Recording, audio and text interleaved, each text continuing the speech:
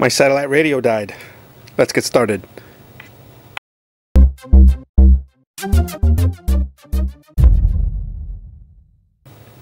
I've been a Sirius Satellite subscriber now for about 6 years, and the last 3 of those years I've been using this little radio here. This is a Stiletto SL10, and probably the last 3 or 4 months it's been dying a really slow, painful death, and it finally died probably about a week or 2 ago. I was going to replace it with a new radio, but given the prices of some of the new ones, especially the one that I thought about buying, I decided against it. And what I'm going to do is use my my cell phone as my device, because I have the radio app or the Sirius app that's on my phone, and that works really well. The one problem that I have, though, is that my car does not have an auxiliary line in, so I don't have a way to plug my phone into the radio that's in my car. And I'm certainly not going to get a brand new radio just to, or a brand new car radio anyways, just to listen to satellite. So I needed to come up with an alternative. What I've decided to do is actually add an auxiliary line in to the radio in my car, or at least I'm going to try to anyways. I have a 2004 Cadillac CTS. It's a base model, and the radio in my car is actually very basic itself. It just has AM, FM, and CD. This little schematic here I found over at a Cadillac Forum's user group that I'm a member of, and I'll leave a link in the description below so you can check that out, because I definitely want to give credit to the guys that put this together. So this is actually going to let me plug in my phone or any other AUX device into a plug, and then I'll have a little switch that will let me toggle between that device and the radio. Now this is made using some Radio Shack parts that I picked up today, and I probably could have gotten it for a lot cheaper if I just used some generic parts online, but you know, I figured I'm going to stick to the script and use what was listed. And it was only about maybe 20 or 30 bucks, definitely less than 30 bucks for everything. And for me, that, you know, that's just fine. Here are the parts that I got from Radio Shack.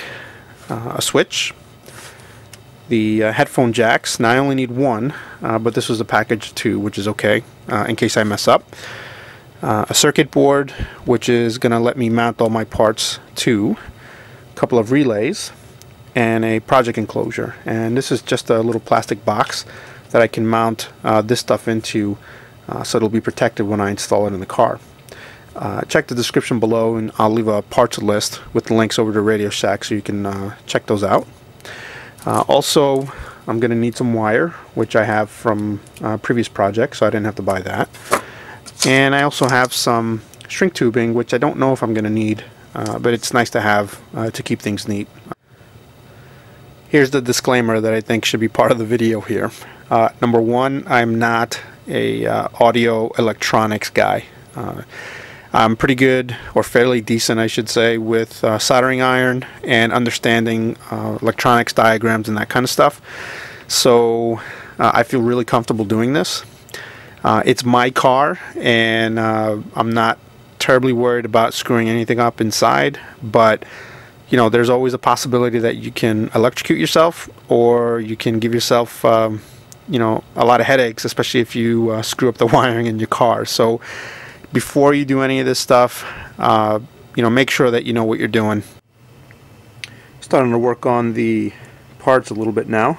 This is 1/2 of that breadboard that I showed you before. It's perforated on the side, so you can just snap it in half here. And I had to go ahead and file in some notches here so that it would fit in the project box, and then I also had to widen this hole a little bit so that I can actually get a screw in there into the bottom of the box, and I'll show you what that looks like here. So here's the project box. I don't know if you can actually see in there or not. On the side here, let's see if I can get some light in here, there are these ridges right over here, and that actually is preventing me from putting this in there. Now you would think that Radio Shack would actually build parts that fit together, but they don't. So you have to cut the notches in so that I can actually get the part fit in that way. So at least the breadboard fits in there, and right there I had to widen that hole so I could get a screw to hold this in. Making progress. Seems like every time I do a project like this, something happens that ends up being a problem. And I thought originally that it was going to be this this board with the notches, but that was actually pretty easy to fix. You can see the two relays on the board. I haven't soldered anything, I just put it on there for a check here. And then you'll see the problem as I rotate.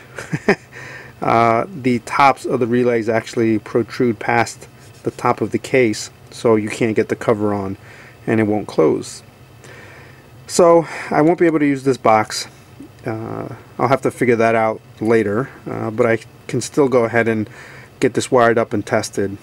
Through the magic of video editing, you're actually seeing this immediately after the last segment, but in reality this took me a few hours to put together and get done, mainly for neatness sake more than anything else. I wanted to make sure that all of the solder points were as neat and as clean as possible, and I wanted to make sure that I had all the cables or the wires labeled properly, so that when I finally get this in the car I actually know what's going to go where.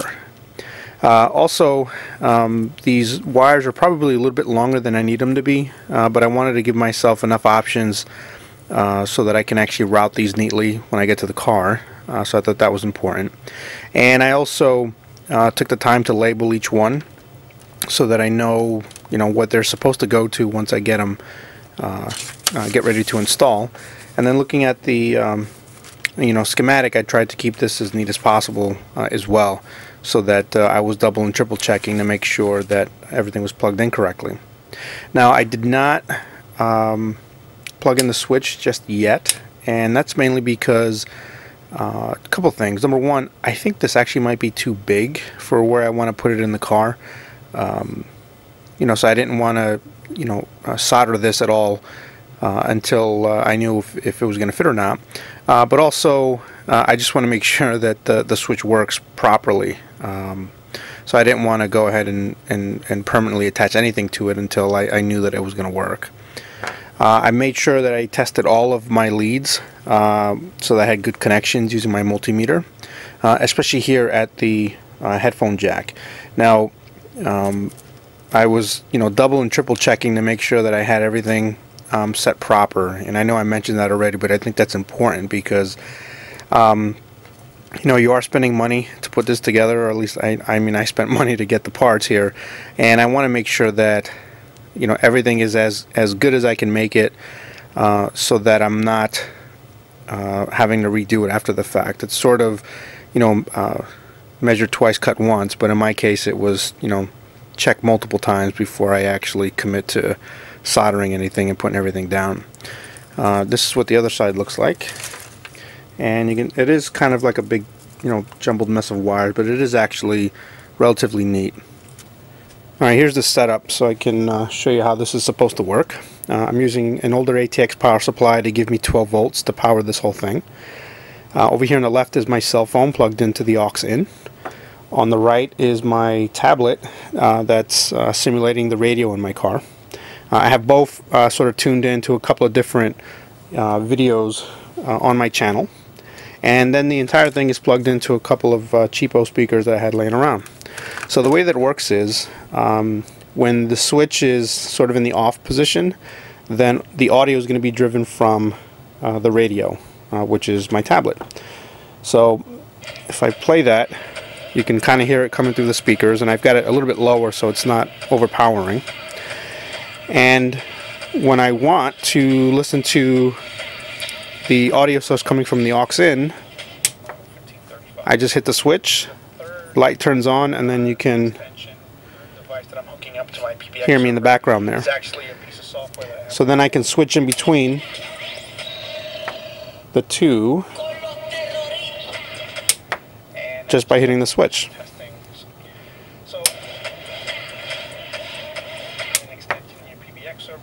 So pretty cool. Okay guys, that's going to do it for me for this particular video.